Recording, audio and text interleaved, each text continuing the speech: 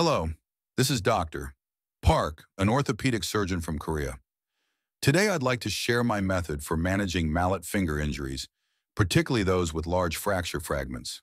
While extension block pinning is a widely used technique, it's deceptively difficult due to the precise placement required for the extension block wire. If the wire is inserted too distally, the distal phalanx may undergo volar subluxation.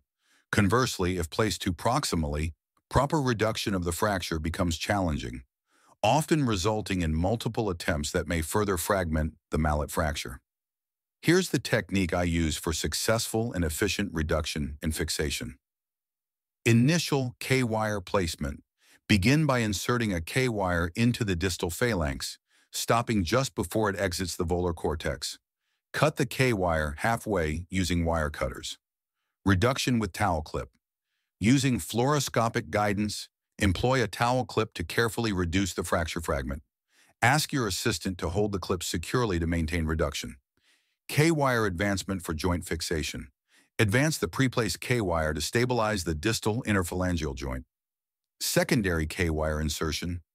Attach the previously trimmed K-wire to the wire driver and gently guide it over the towel clip, advancing it across the fracture fragment and into the middle phalanx. Penetrate only the near cortex at this stage. Final fixation. Remove the towel clip and apply downward pressure to the mallet fragment as you fully advance the K-wire through the far cortex. This technique allows for efficient and precise reduction and fixation, minimizing the risk of fragment comminution. Thank you for watching, and I hope this approach proves helpful in your practice.